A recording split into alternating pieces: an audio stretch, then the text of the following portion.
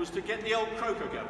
Okay, because it's whatever it is. It's 9:45 in the morning. It is in London anyway. I don't know what it feels like to you, but it's 9:45 in the morning. And actually, your voice, you'll have noticed this. It operates in different ways at different times of the day. And it's a bit reluctant to function as you want it to function in the morning, isn't it? I mean, we're all a bit croaky when we get up. So that is the principal function of why you've been doing those exercises now. But actually, it's also a great way of finding out about the building you're about to sing in. Look, when you're at home, I dare say that you're used to singing in the particular facility that you have in your school, maybe somewhere in the town as well. There'll be 2 or 3 venues that you're used to singing in. Bathroom. Okay. Sorry? Bathroom, the toilet. Well, fine, good.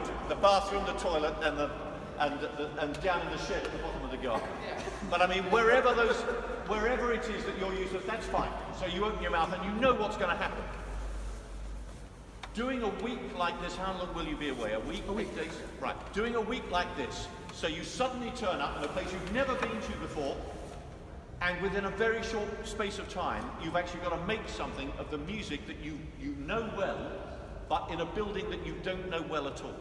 So when you warm up, actually, the thing to do is not just warm your voice up, but it is to listen to the building.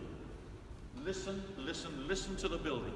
And that means that when you do sing a piece of music, you're just about to sing a piece of music now, you've got half a chance of making a really good job of this. But if you haven't got the building sorted out before you sing, then you're going to be in trouble. Okay.